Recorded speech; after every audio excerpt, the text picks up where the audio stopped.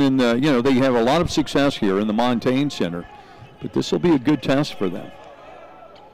Nice move by Weisbrod. I mean, they're not going to let anything pass their eye. They want to set the tone, let the players know that any little foul they're going to call against each team. But hitting that three-pointer, letting Coach Price know that he's here to play this afternoon.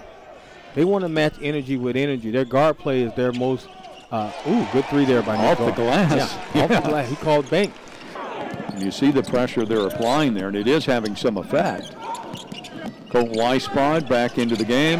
Nice move, nice jumper by Boscia outside the three-point arc. Good hustle by Nzikor, but not enough. Good move there by He's taking it all the way to the hoop that's on the net. There's a takeaway. Back the other direction comes Bakersfield with the layup. Did the hometown team. Rod Barnes, head coach for Bakersfield, going with a shorter lineup. The timeout the last time was that a lot of the front court players in Nzikor and Weisbrod, nice finish there by Nzikor. He 4 home games. He's a 4 home game stand. Let's be honest with you. Coach Price won the lead before they hit the road. They want to be on the field.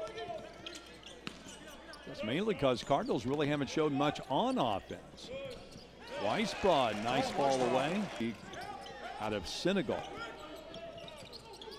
Weisbrod put it on the floor and lost it, but that's okay. Sullivan's there. 7-point ball game, and Roadrunners content to run it down, and if you can make threes off the glass, why wouldn't you? Specifically for them here in front of their home fan. There's one of those threes, and it's good from up top.